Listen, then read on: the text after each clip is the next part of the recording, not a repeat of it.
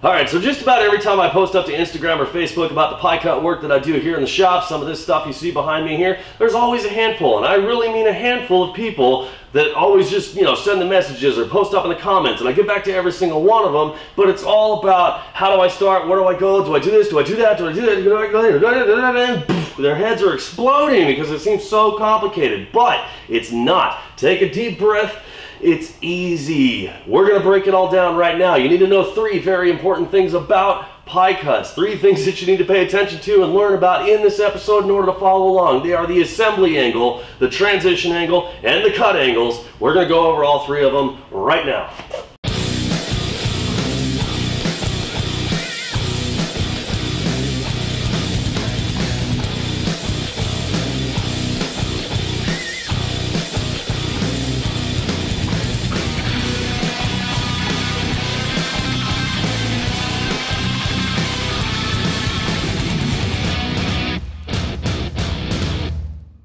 Now, what is the assembly angle? The assembly angle is all pieces of pie, every single piece of pie in the assembly to create whatever angle it is that you are creating. All pieces of pie to create the angle. In this case, you're seeing a 90-degree angle, all of these pieces of pie to create this assembly of 90 degrees.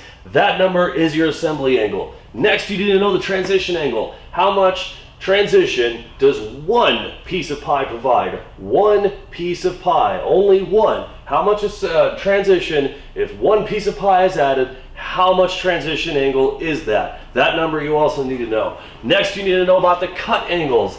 This cut and this cut. That is 2 cuts on each side of this piece of pie. Those 2 cuts are the cut angles. You need to know the cut angles so that you can get the transition angle, so you can get the assembly angle. Those are the ones that you need to know about. That sounds complicated already. Follow along, I got you.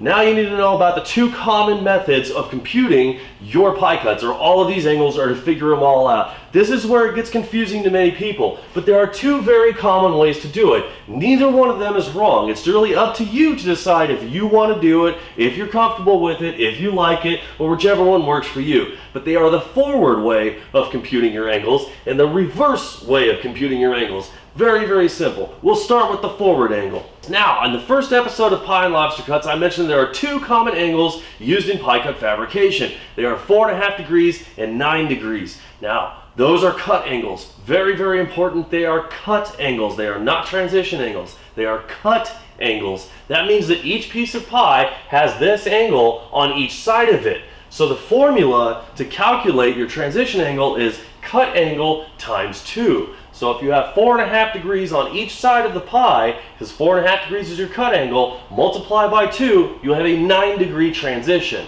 Now, how many pieces does it take to make whatever angle you're mating or you're wanting to go to? This is typically what's memorized. So I know that I have to have 5 pieces in order to make 45 degrees. I have to have 10 of them in order to make 90 degrees. And everything in between, I already know how to calculate all of that. I can always put that in my head very, very quickly. Get 60 degrees, you can get all of it. So remember, the forward method of computing, cut angle times 2 equals transition angles. The transition angles added up make the most common assembly angles found in the pie cut fabrication world. They're the most popular way of doing this, the most common way of doing this, and they're most memorized because they're all based off of the 4.5 degree cut or the 9 degree cut. But there's your angle for the forward method. Now let's move to the reverse method of computing. Start with the assembly angle, whatever angle that is. Now divide that by the number of pieces of pie in the system, however many pieces of pie you want. The quotient of that will become your transition angle. Take your transition angle, divide that by 2, and you get your cut angles. Each piece of pie will have to have those cut angles on each side in order to create the transition angle, which will then create the assembly angle. But what do you need to fill in there? I don't know. Now, the reverse method is usually the least common used. And why? Well, it's because you have to actually figure everything out beforehand, and if you're off by a little bit, then you have to go back and redo it. And the numbers are always subject to change. You're always changing the amount of angles. Let's just say, for example, that you wanted a 90-degree assembly, and you wanted to do, let's say, I don't know, 6 pieces of pie to make that 90-degree assembly, right? Take 90, divide that by 6, and you get 15 degrees of your transition angle. That 15 degrees, divide that by 2, you have 7.5-degree cuts on each piece of pie. 7.5 times 2 equals 15 times 6 equals 90 degrees. But what if you, I don't know, maybe you needed 80 degrees instead of 90? Well, now you gotta go back and redo all of the math and redo all of this, and if you already cut those, you just wasted a whole bunch of material. So again, the reverse method is the least common used because it requires you to figure out everything beforehand, and there's a possibility of error to be created out of it, versus if you already knew the angles you wanted, or you already calculated everything based on the forward system and created and cut all of those pieces of pie, all you have to do is assemble rather than try to figure it all out beforehand.